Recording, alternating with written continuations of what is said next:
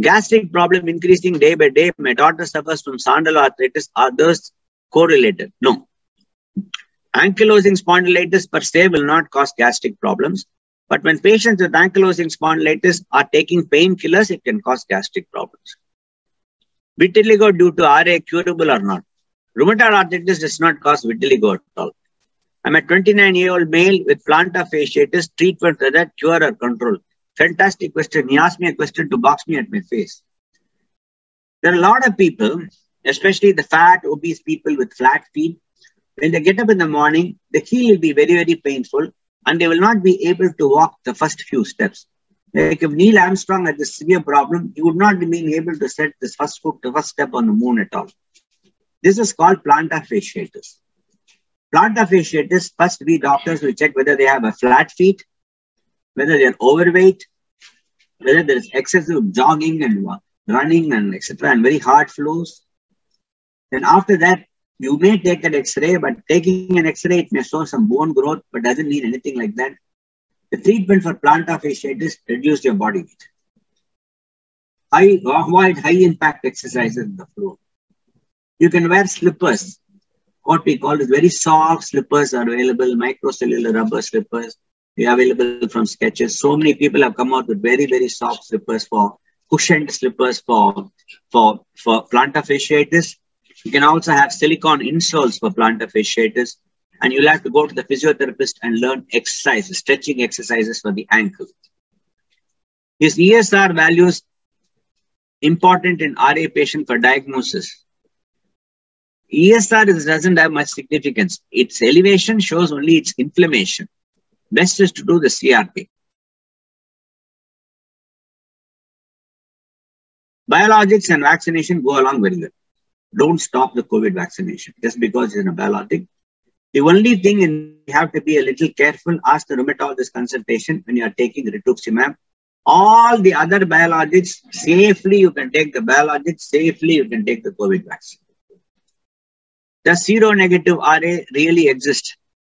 Seronegative rheumatoid arthritis does exist, doctor. I told you rheumatoid factor can be RA positive or RA negative. So there can be an RA negative rheumatoid arthritis also. Any latest research in the world for RA medicine for for least side effects? Lot of research is being done. I am now 67. Definitely I cannot say the end of treatment for rheumatoid arthritis is available. If I go to hell or heaven, I can definitely see the human civilization has brought out a miracle drug to cure rheumatoid arthritis, a miracle vaccine to prevent rheumatoid arthritis. Those days are not far away. My mother is suffering from vertigo. She's taking Stugeron. I'm sorry, this is a condition connected with vertigo, that is giddiness. You have to see the ENT doctor. So I may not be able to help you about that.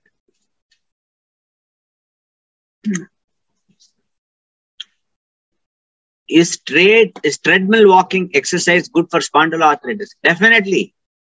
As long as your knee is not affected, you can do treadmill exercises. There's no problem at all. Nothing to worry. You can take it.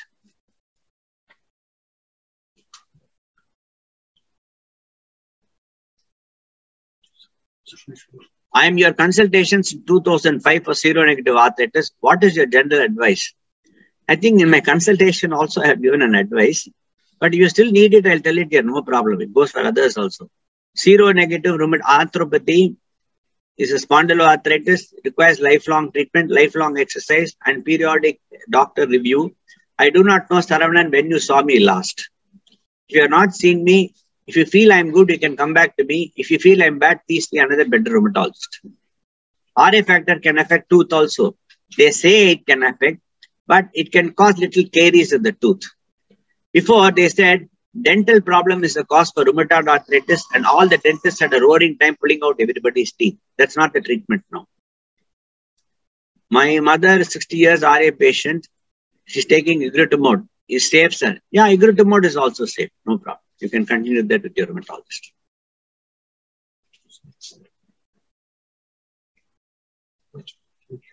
How much walking helps? Somebody has asked the question, how much walking helps?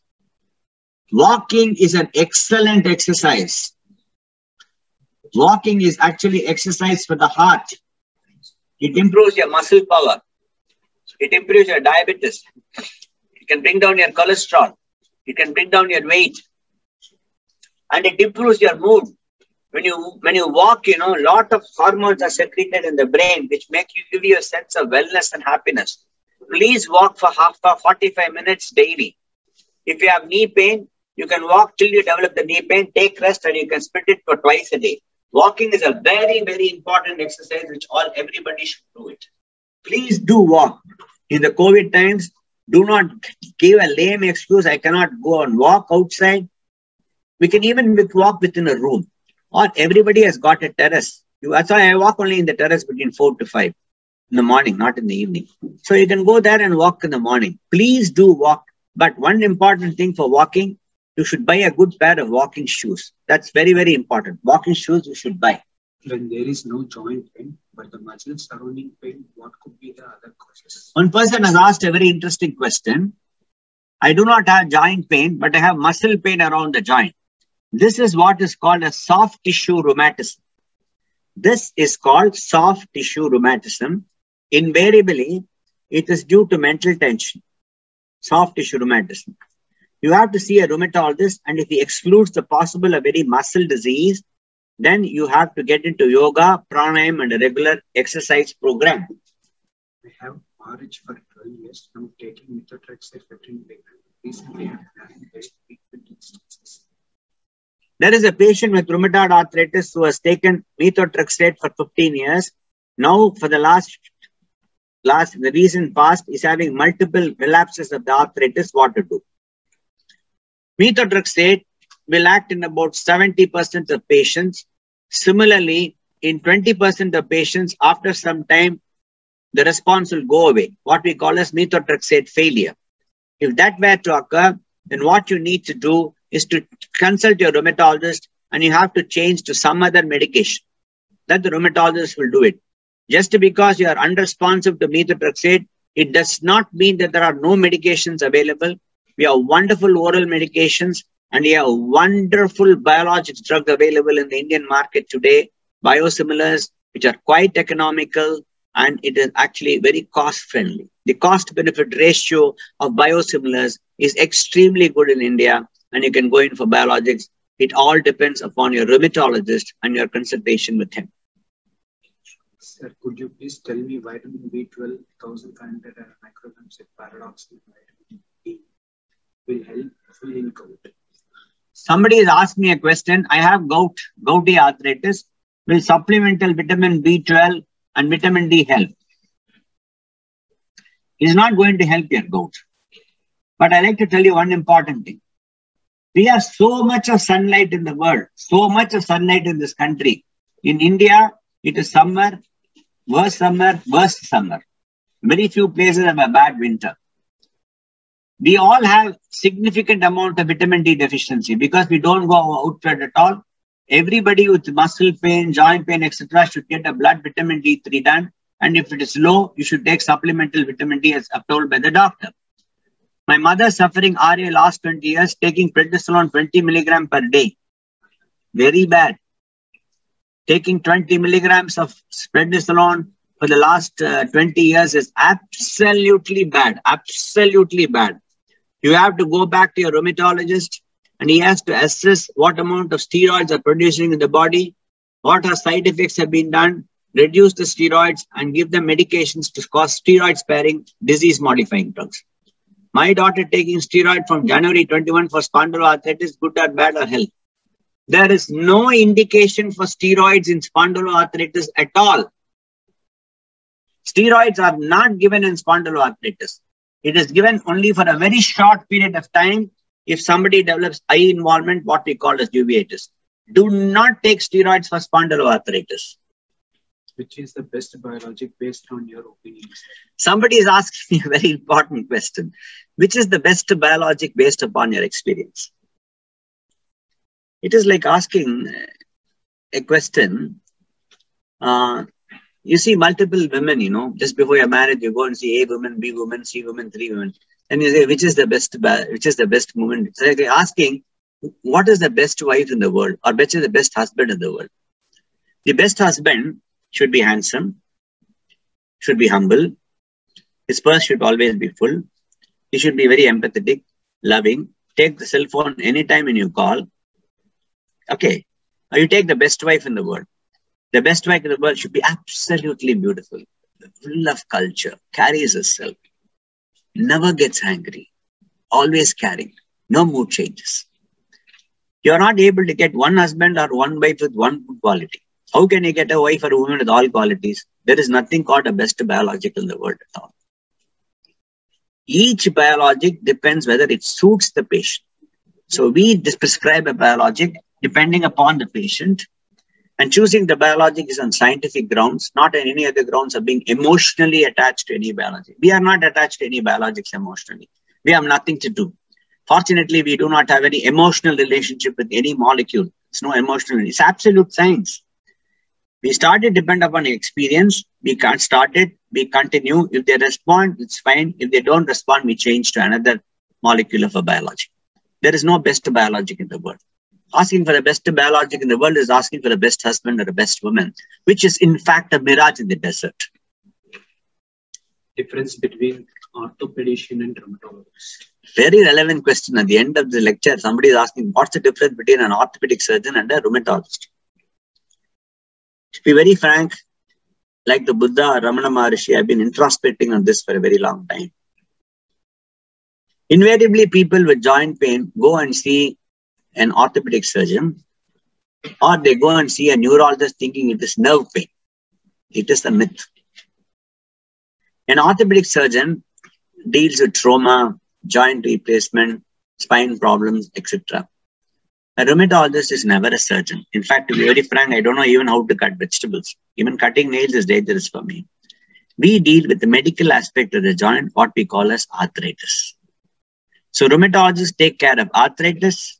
Orthopedic surgeons take care of trauma, joint replacement, joint surgeries. They are more surgeons than physicians, and rheumatologists are more physicians than surgeons. That's a very important one. And there's a very important myth which all of us have to dispense with life, that all rheumatological problems have their origin in the nervous system. The neurologist has nothing to do with the rheumatological problem at all, though some diseases can involve the nervous system. But a rheumatologist is a person one has to see for a consultation if anybody has got joint problems.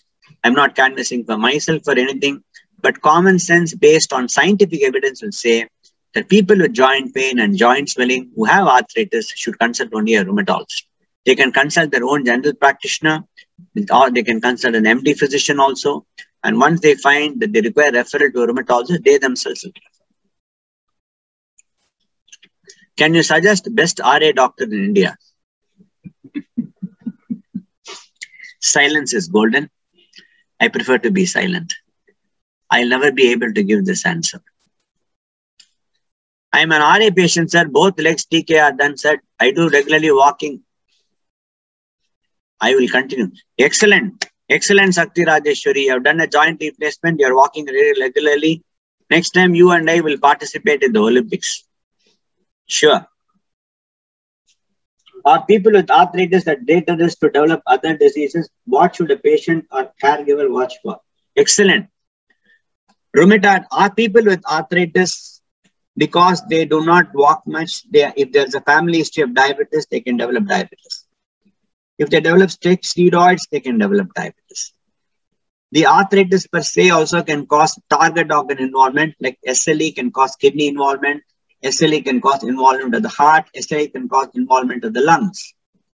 Rheumatoid arthritis can involve the lungs. It can also involve the heart. It can also cause ulcers in the skin, which do not respond to treatment. The other diseases is very, very important. People with rheumatological diseases, especially rheumatoid and systemic lupus, they can greater incidence of developing ischemic heart disease. So that morbidity you'll have to watch for. So what we rheumatologists do is when we see a patient with a rheumatological problem, we see the patient holistically. We just don't keep looking at the tunnel vision just at the joint and say, oh, you got only arthritis. I will not see your heart. I will not auscultate your lung. I will not take your blood pressure. Rheumatological diseases can affect multiple systems. That's very, very important.